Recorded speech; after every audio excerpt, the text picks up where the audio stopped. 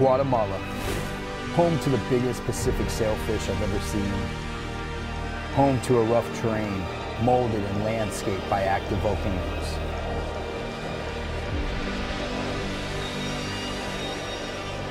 A country that almost seems unconquered.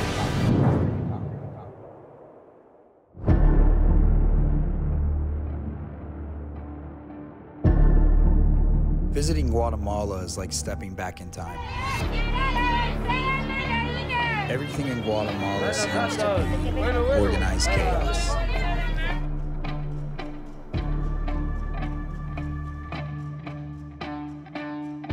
But the real chaos is in the water.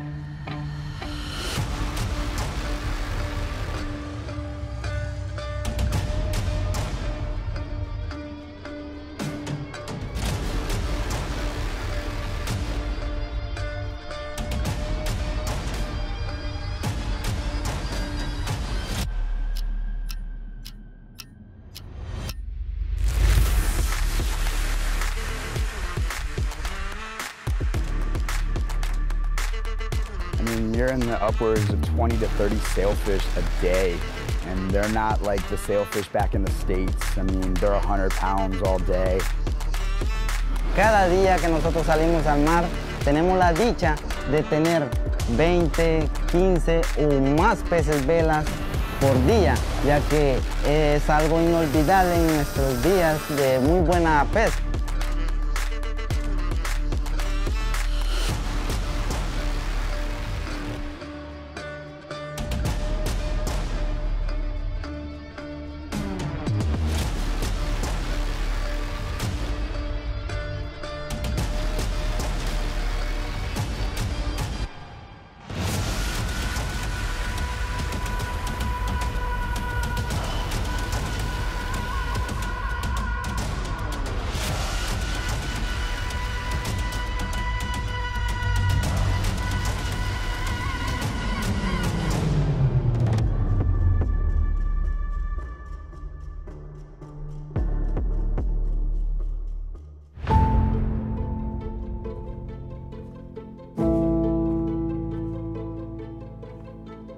The crew is phenomenal. These guys have been fishing together for a lot of years, all local Guatemalans.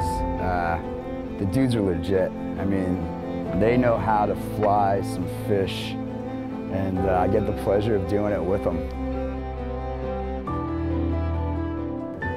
Vengo de una familia que es pescadora y esto ha sido una experiencia muy buena en mi vida, ya que provengo de una familia pescadora. Estamos en una temporada muy buena acerca del pez vela. Esto es una experiencia muy bonita.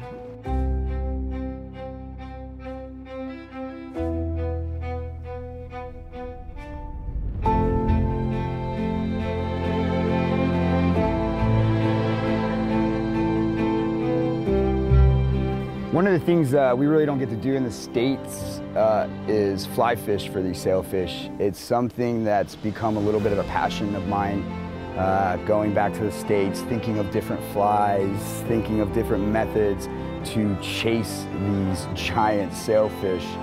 And let me tell you, fly fishing for sailfish in Guatemala is #1 on my list right now.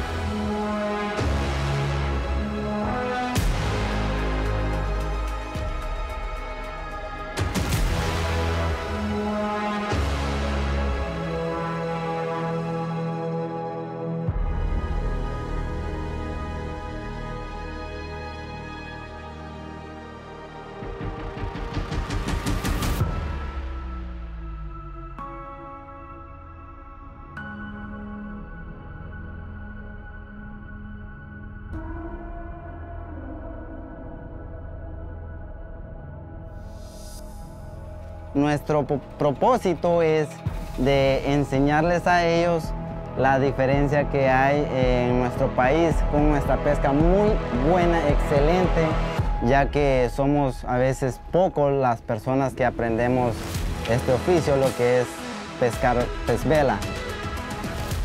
It's one of those fisheries that every time I come here, when I leave, I'm already planning my next trip before I fly back home. Ya que Guatemala es muy buena, pero muy buena en nuestra pesca de pez vela. Bien. Hollywood! Hollywood!